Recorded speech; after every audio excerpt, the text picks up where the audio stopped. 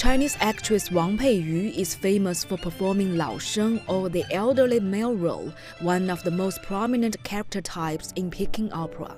At just 33 years old, she won the most prestigious award for Chinese drama performance, the Plum Performance Award. She has expanded her fan base beyond Peking Opera by participating in variety shows. She also popularizes Peking Opera culture by lecturing in schools across the country. 3 years ago, Wang Peiyu performed the role of Cheng Ying in the revival of the classic Sacrifice, which was made into a film to introduce the traditional art form to a younger, more international audience. 其实这个人物是一个非常有戏剧张力，特别容易用外化的手段来表现的一个人物。但是搜孤救孤的这出戏呢，它又规定了你作为一个安宫老师不能有太过火的表演，因此就你的念白、你的唱腔，或者在流派的这种阐述上，可能要更准确、更有格调。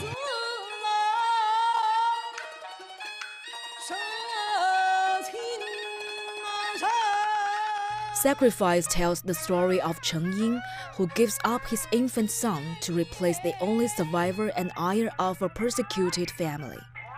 In 1947, the celebrated Peking opera diva Meng Xiaodong starred in Sacrifice, making the culmination of her career. 71 years later, Wang Peiyu performed the same play on the same stage. 1947年的《搜孤救孤》的现场录音。 这盒磁带伴随了我很多个日日夜夜。 The film documents Wang's rehearsals and performance of Sacrifice, and also records interviews with cultural figures of Peking opera in contemporary China.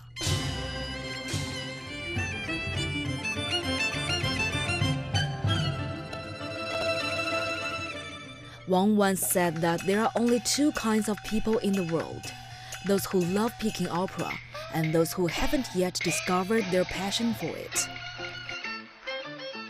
京剧艺术之所以能够发展到今天，能够有这么多的群众基础，有这么多好的剧目，有这么多好角儿，就是因为我们成千上万的从业者，在过去的200年当中，每一个人都付出了自己非常多的智慧，我们就是一代一代这样传承下来。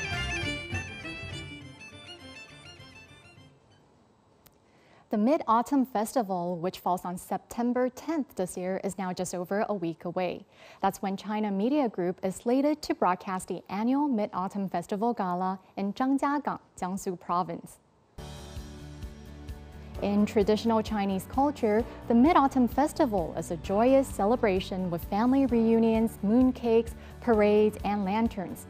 The gala's giant circular stage symbolizes reunion. Three-dimensional sound production and broadcasting technologies have been designed to enhance the show's presentation. The gala will contain song and dance performances, Chinese opera, folk art, and symphonies interspersed with rap and sketch comedy. The main recording site, the Jiyang Lake Ecological Park, is already open to the public for free. Visitors can experience the water's village charm and immerse in festive atmosphere.